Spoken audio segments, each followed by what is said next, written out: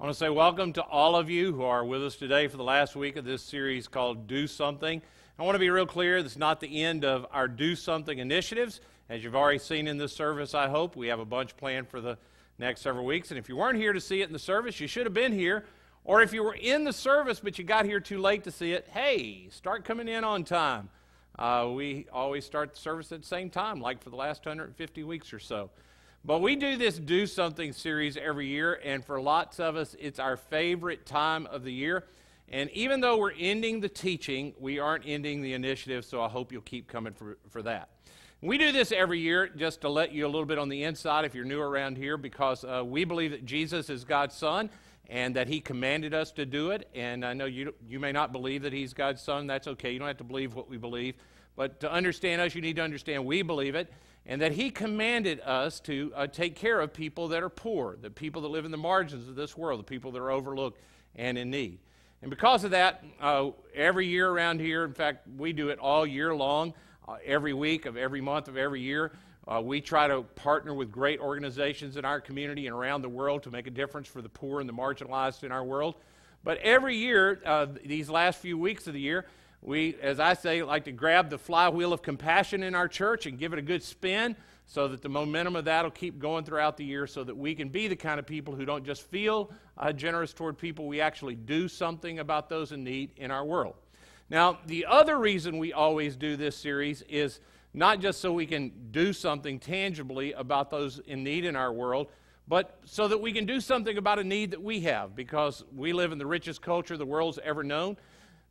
For us, it winds up affecting us, and many times we don't know it, so every year we take this as an opportunity to teach us about what we need to learn about being where we are. So for the last few weeks, we've been learning from this scripture in the Bible, 1 Timothy chapter 6, and we're going to continue that. It tells us how to be rich. Now, not how to get rich. That's not what we're talking about in this series. What we learned in the very first week of this series is that compared to most people in the world, most of the people in our world already see us as being rich. We're trying to learn how to be good at being rich. And so the first thing we learned is that if you're going to be rich, first you just got to admit it. So you have to say, hey, God has blessed me with more than I need. I'm rich. And then the second thing that we do is once we admit that we're rich, we just have to say, you know what? Therefore, I won't trust in my riches. I'll trust in Him who richly provides.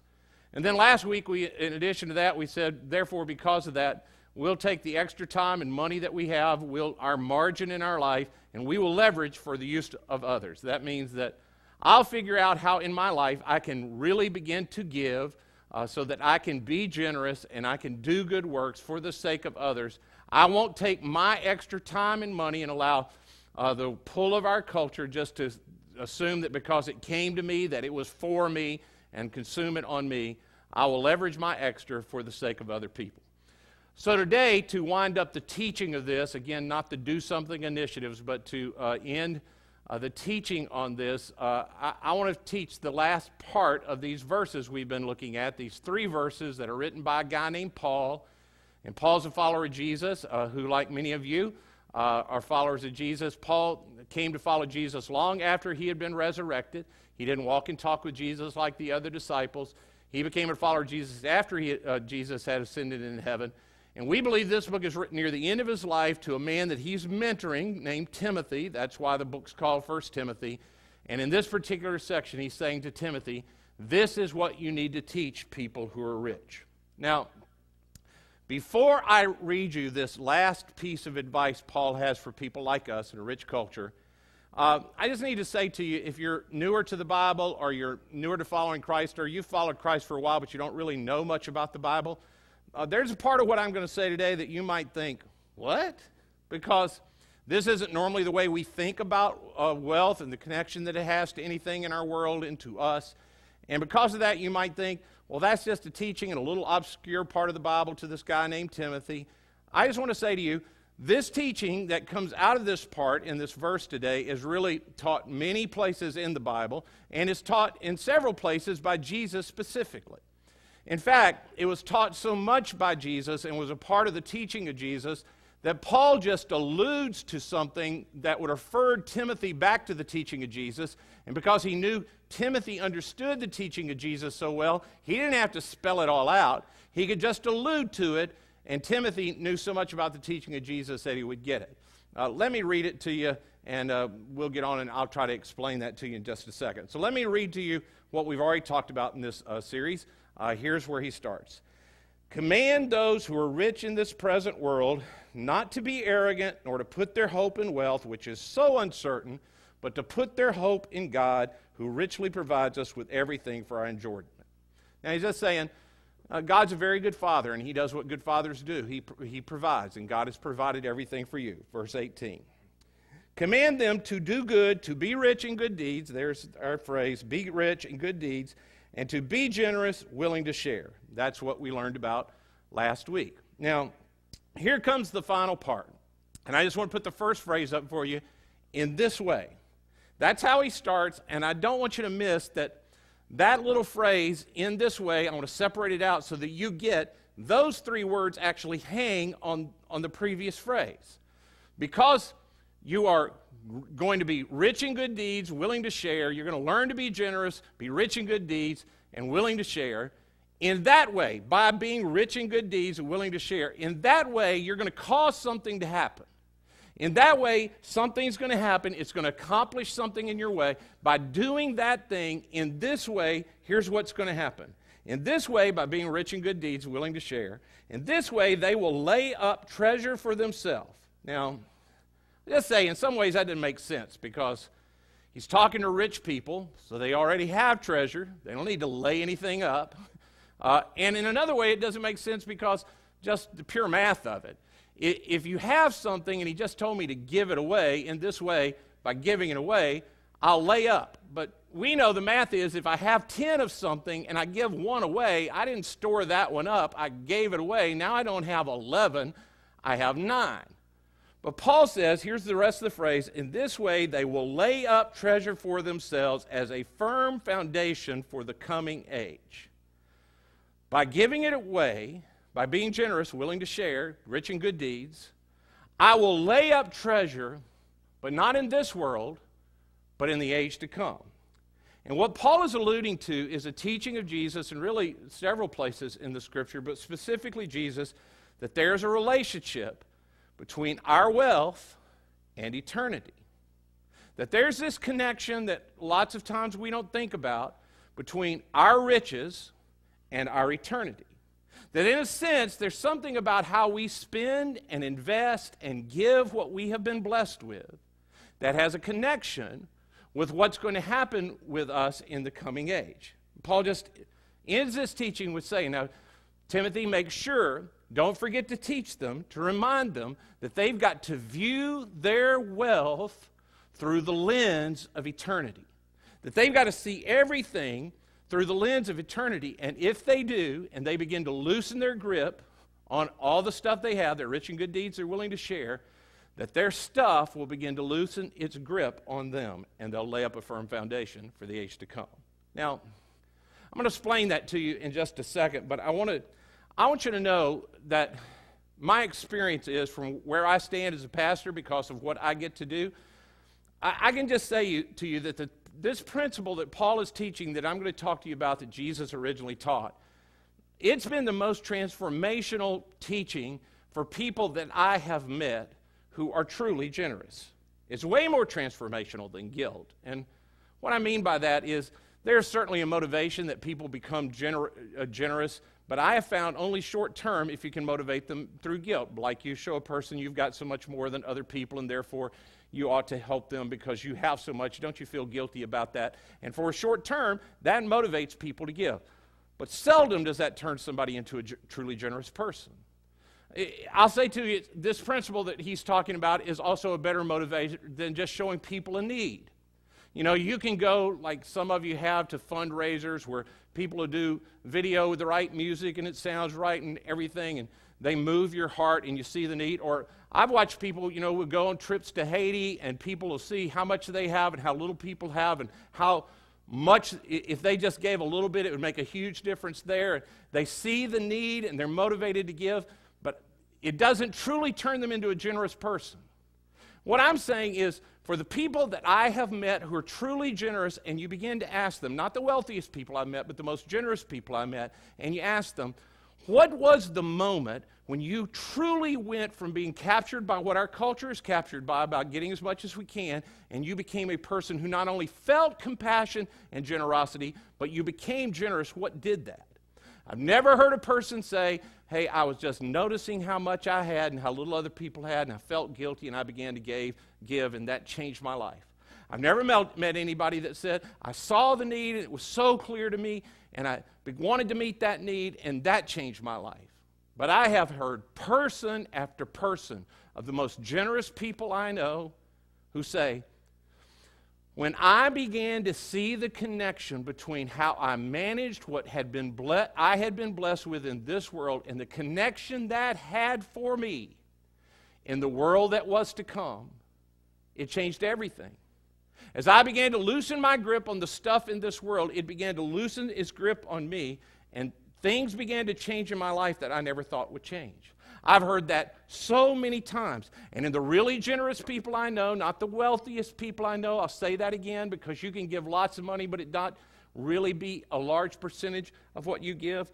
At the end of the day, they became truly generous, the most generous people I know, not because of guilt, not because of need, but because they began to see the stuff that God had given them to have some effect on what would happen in eternity.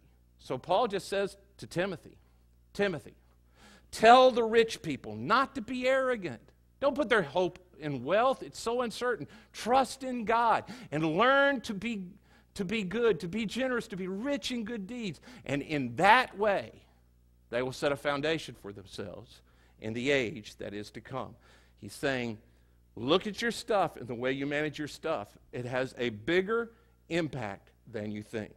Now, all Paul is doing is alluding to a teaching that Jesus taught when he was walking around on the planet. And since I know that many of you don't know the Bible as well as Timothy did, because of the nature of our church and because of the nature of our culture, Timothy knew more about the teaching of Jesus, and it was more part of his life than for many of us. I want to actually take a few minutes, and I want to teach you what Jesus had to actually say on this in one of the places that he said it.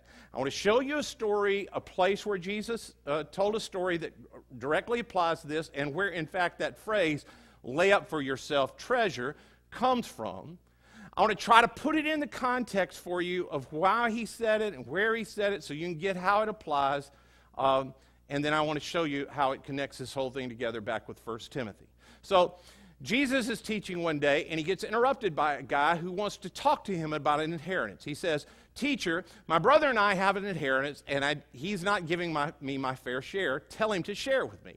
Now, that sounds immediately relevant to many of you, because you've known people, or you yourself have been in a position where you've received an inheritance and you think somebody's been unfair with you.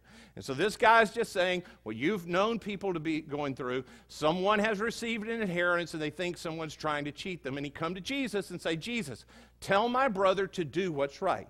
Here's Jesus' response. This is the context of what we're going to hear. That question is the context. Jesus says, Luke chapter 12, then he said to them, watch out.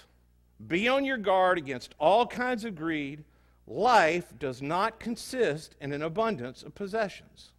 Now, if you've been here, that's what we've been talking about. If you haven't, you can go back and catch up on it. But we've been talking about the fact that you aren't what you have.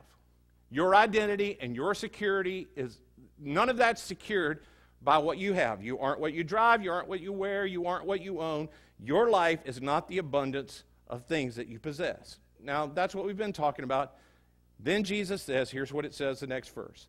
He told them this parable. The ground of a certain rich man yielded an abundant harvest. So what Jesus said to them, here's the way they heard it. A rich man got richer. That's the way they would have heard it. The ground of a certain rich man yielded an abundant harvest. So a guy who was already rich got richer. And he realized when the harvest came in, he had a rich person problem. Here's the next verse. Then he said, this is what I'll do. He said, he thought to himself, what shall I do?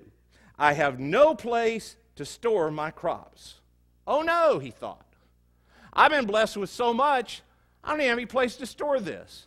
I put everything I could in my closet, and then I got more boxes, and I packed it a little better, and then I packed my attic full, and I got that full, and I went from my attic after it was full, and I went down to the house that I'd built for my cars, and I moved my cars out of my house for the garage, and I packed my garage full of stuff, and that still wasn't enough because I was still blessed with more, so I went and rented a self-storage place. Oh no, what will I do? I've been blessed with too much stuff. He has a rich people problem. So this rich guy got richer, and he doesn't know what to do. Verse 18. Then he said, this is what I'll do. I will tear down my barns and build bigger ones, and then I will store my surplus grain. And there I will store my surplus grain. I know. I'll get a bigger house. I'll get a bigger master bedroom with a bigger master, bigger walk-in closet. I'll get a bigger attic. We'll get a house with a room that we can just store stuff in. I'll get another self-storage unit. And I just want to say to you, from the viewpoint of this guy, what he says is exactly right. It makes perfect sense. If all that matters about what you have is what you can see, then taking everything that you get and storing it up for you, it makes perfect sense. If this world is all there is, then this guy makes the best financial decision. He just continues to store it up. He makes the right, complete choice. Then he says in verse 19, and I'll say to myself, you have plenty of grain laid up for many years. Take life easy. Eat, drink, and be merry. He's just saying, dude, I'm gold. I was rich, and I got richer, and now everything's set for me. I get this bigger thing built, and I store it all up. I'm all set. Then it's a smooth ride down the rest of my life. I'll just lean back. I'll eat, drink, and be merry, and I'll just ride out the rest of my life. It will be great. And again, I'll just say, if all there is in this life that affects what happens to you when it comes to your stuff is this life, his plan makes perfect sense. Verse 20. But God. What? But God. Now, wait a minute, Jesus. Why are you bringing up God? We were talking about inheritance. It got getting me and my brother. He wasn't divided right. You started on this story, and we were going down that trail. Why'd you have to bring God into the equation? Now, of course, for all of us who are standing on the outside, who are Christ followers, we see God through this whole story because, of course, Jesus started with the ground produced a rich harvest, an abundant harvest. Now, I just remind you what farmers know that maybe if you haven't grown anything for a while, you forget. That is that you can get the right seed and put the right fertilizer, prepare the soil exactly right. You can put it in the ground, and unless something happens under the soil that you can't make happen, unless you get the right amount of rain and sunshine at the right time and the right amount, if God doesn't do something in the ground, if the ground doesn't produce, you don't get a harvest. So out there at this whole story, Jesus is making clear, God's in this. And you can see it from the outside, but this guy, all he sees is, I did everything.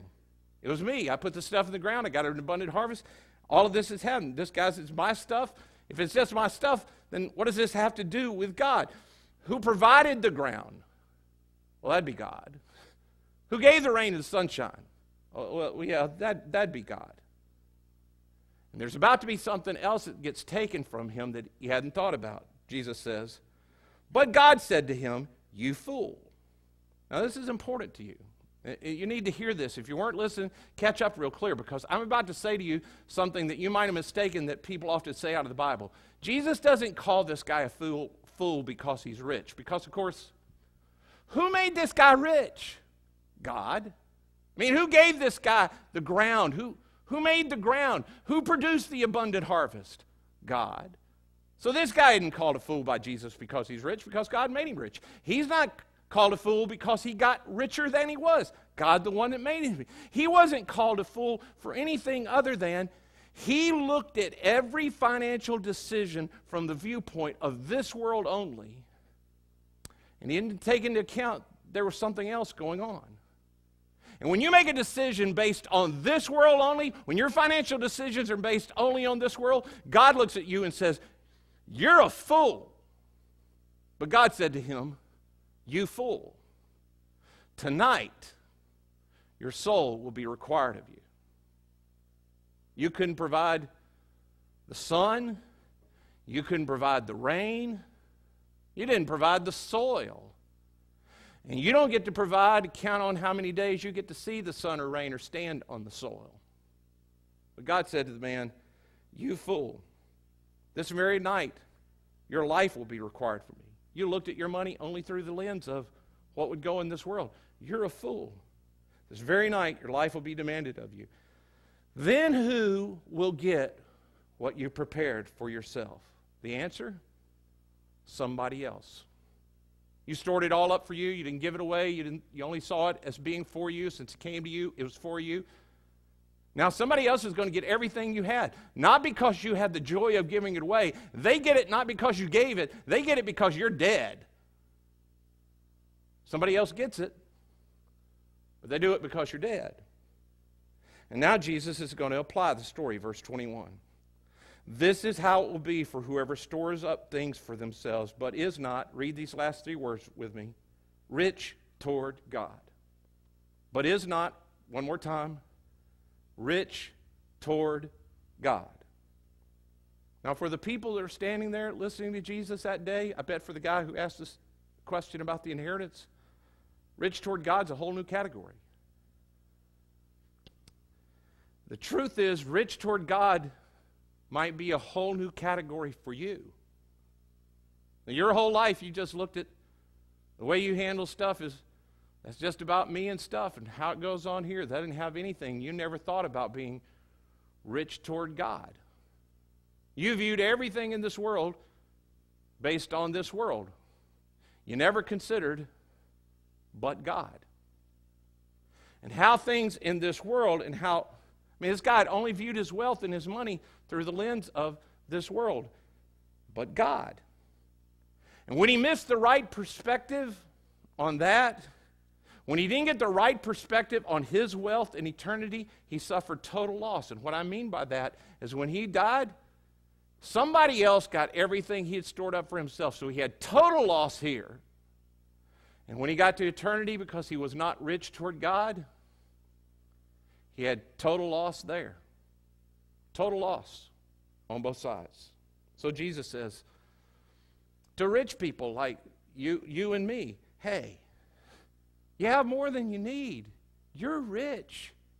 And you got it because God produced. The ground produced. God gave you the ability to produce. So don't forget the God part. I was involved, God is saying, through this whole thing. And remember, as you're rethinking your wealth, as you're thinking about your wealth, think about me. Think about how what you have, how it can be leveraged to help other people. Because the truth is, you are going to run out of time before you run out of money. And if you aren't rich toward God when you run out of time, you will suffer total loss. If you forget to view your wealth through the view of how it affects eternity. So then Jesus talks to them. The next part of this you'll have to read on your own. We don't have the time to get into it. But the next few verses, he says to them, because of that, I say to you, don't worry about money. The guy who asked for inheritance, I say to you, don't worry about money. Don't focus on that. You need to focus on being rich toward God. And then he comes back around and he applies it for them one more time. In verse 33, he says, so I say to you, sell your possessions and give to the poor. Now, I've heard people all through the years talk this away like it's not really for our generation. But you know what I think? I think our generation has a unique opportunity. It's called eBay. And what I mean by that is, think of the thousands of dollars that could be raised at our 3 campuses to help the poor if we just go home and you don't even have to affect your debit card. You don't have to write a check. All you have to do is go to the boxes you have stored with stuff you don't use regularly or ever, stuff you forgot you had that was in an attic, that was in your garage, that was in your self-storage unit, put it on eBay, sell it, and use that money to help the poor. Think of the thousands of dollars that could be raised to help, like we talked about sponsoring a kid earlier in this service. Think of the kids in Haiti that could be sponsored. That will make a difference for them. And all you'd have to do, it wouldn't even affect what you regularly have. You just look at what you have. You sell your possessions that you have that you don't even use anymore. And you give it to the poor. And as you do that, you begin to view how you can leverage your stuff. It's just about getting your stuff, your money, your assets in circulation, leverage them for the benefit of other people. And Jesus says you lay up a foundation for yourself and the life is to come. You lay up treasure for yourself in heaven. God will reward you. Well, Ed, I just say to you, I don't know that it's all that good a thing. It seems sort of self-focused for us to think about, giving stuff and that somehow we're going to get a reward for that. That doesn't even sound like the right way to give. Well, then don't think about that. Go ahead and sell your stuff and give it to the poor. Just don't think about what's going to happen in eternity. All I'm telling you is this is what Jesus said. God's going to handle the reward part anyway. So if that's too self-focused for you and that puts you on the wrong track, then don't think about that. But don't let that be an excuse for you not selling your stuff and giving to the poor, because you don't want to focus on the reward. God's going to handle all of that anyway. I'm just telling you that's what Jesus said would happen. And here's how he said the rest of it. Sell your possessions, give to the poor, provide for yourselves, provide purses for yourself that will not wear out, a treasure in heaven that will never fail, where no thief comes near and no moth destroys. And then he gets right to the heart of the issue. What he says next is the reason we talk about this. This is the reason that people in a culture like ours, the richest the world has ever known, need to talk about how we handle stuff. Here's the heart of it. Don't miss it, he says. For where your treasure is, there your heart will be also. You get what he's saying, right? That your heart can get so distracted. That God's not standing back and going, hey, give me your stuff. God is not standing in heaven going, please give, please give, please. I can't help people if you don't give. God's not saying, hey, I need your stuff. God doesn't want something. God doesn't need your stuff to get done what he has in this world. God's just saying to you, I know how rich people can get distracted by stuff and how your stuff has a way of getting wrapped around your heart. And because I care so much about you, I want what really matters the most to me, which is your heart. And the way to get that is for you to give me what matters to you, your stuff. And as I get your stuff where your stuff is, your heart will be also.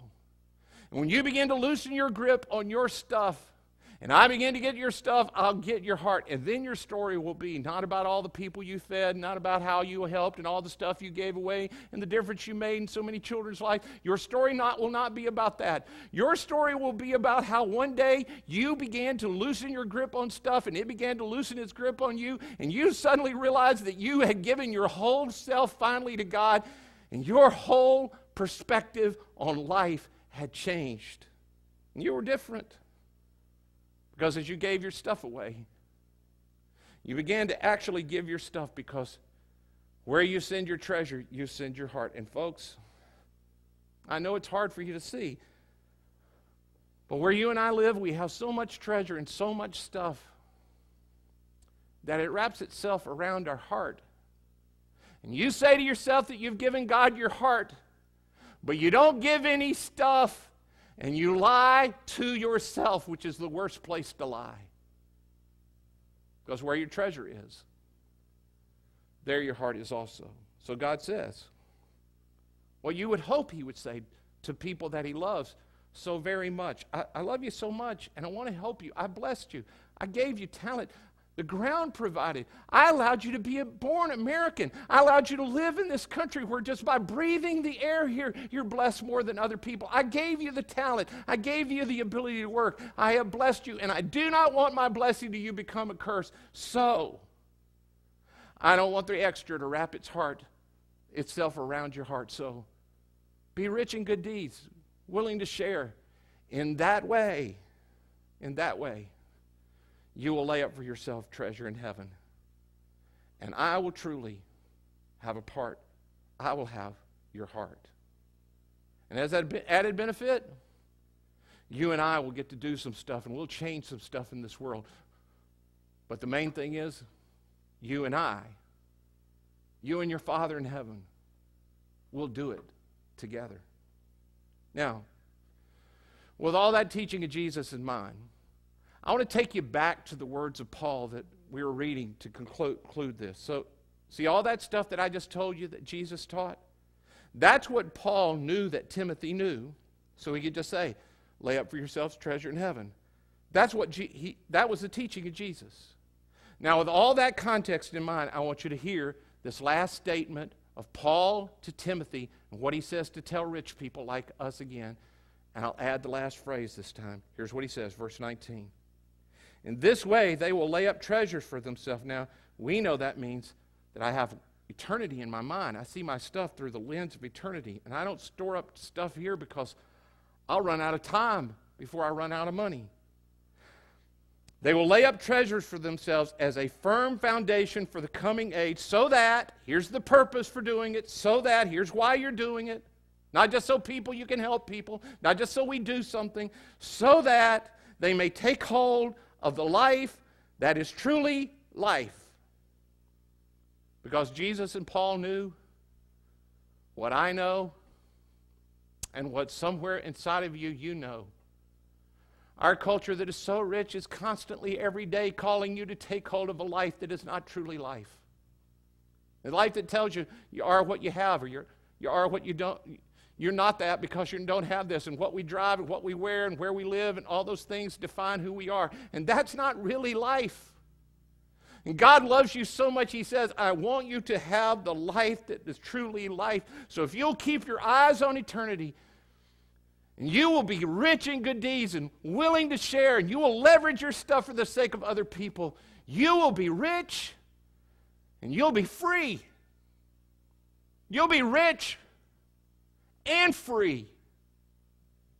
Because you and I both, we've seen rich people who have so much, and yet they're driven to get something else, to find something else, to go somewhere else. And you've seen people that are so generous, and they have peace.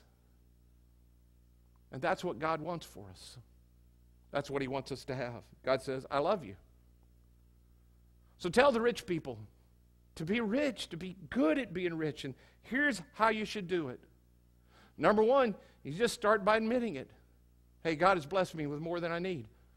I'm rich. I admit that. Number two, because of that, I won't trust in my riches, but in Him who richly provides. And number three, I'll begin to figure out in my life how I can be a consistent giver, how I can really give, not just feel generous, but be generous. And I'll leverage what I have for the sake of others. And by doing that, I'll stand way back and I'll see everything through the lens of eternity. I'll see that there's a life beyond this life. And with that, I'll take the extra I have and leverage it for others, and I'll take hold of life that is truly life. Now, can you and I talk through, just for a second, the connection card? Every week, your campus pastor at the first of the service talks to you about filling out a connection card and holding on to it so we can do these next steps, because next steps are really important to us around here. See, if you're with us for the very first time, we take next steps on these cards because we don't want to just come and hear something and take in learning. We want to actually do what God asks us to do. So we commit together. We'll decide to take a next step, and we'll put it in an offering. We'll take those cards and we'll pray for each other about those things and generally begin to put in what God says to do. Now, if you're here for the first time, I get that it's uncomfortable for you. Maybe you're not even comfortable filling that out, and maybe your next step is just to come back. We have a gift for you that we'd love to give you. It's a book out near the Information Center at your campus that we'd love to you pick up. It explains the story of the Bible and how you fit into that and what God's trying to do. We think it would help your spiritual life. But you can take a next step too, and we hope you will.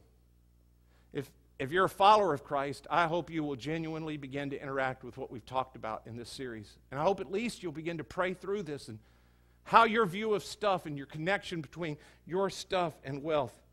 Maybe for you, the tangible next step is during this week of Thanksgiving that you're genuinely going to do that. You're going to be thankful. You're going to learn to be grateful. You're not going to feel guilty about what you have. You're going to be grateful, and you're going to count your blessings. And maybe, even if you can't volunteer, you could just come and eat with people and be a part of the community in that thing. And you can look and see how truly blessed you are. And you get a focus on what God has done for you. Or maybe a next step for many of you would be, I'm going to go home and I'm going to go through some of the stuff that I have that I clearly don't need anymore because I pack it away in boxes and I don't even remember what it is. And I'm going to sell that and I'm going to give to the poor. A starting place for you to begin to give regularly is $35 a month, as we talked about, would sponsor a child in Haiti. $35 a month is about $1.25 a day. You won't even miss $1.25 a day. It's like a Coke, and you don't even need to drink that every day. And for $35 a month, which you will never miss, it will make such a huge difference in the life of a kid in Haiti. So when we're done, you could step out at every campus. We're going to have children that you could sponsor and make a difference in their life for $35 a month. And that $1.25 a day would be a start toward you laying up a treasure in heaven. You can begin to regularly give. Whatever your next step is, if you'll mark it, you fold that card, you drop it in the offering. We really will pray for you about those things, and anything that we need to contact you on, we'll contact you about. I want to end with this. You know, the vast majority of us, I don't want to argue with you about all of us, the vast majority of us are going to run out of time before we run out of money. That's just the truth. So, would you not turn out to be a fool? Would you use your time and your stuff, the extra that God's blessed you with by being in this culture, and leverage it for the sake of others so that you can take hold of the life that is truly life? Let's bow together and pray. Father in heaven, thank you for how richly you have blessed us. We have way more than we need. We're rich. Help us to trust in you and to figure out ways not to just feel compassion for people and want to be generous, but we'll genuinely begin to be givers, and we will blow people away with how generous we are, because we're going to keep an eye on eternity. We're going to see how what we have, it impacts the next world. Help us not to forget that and lay hold of true life. In Jesus' name I pray. Amen.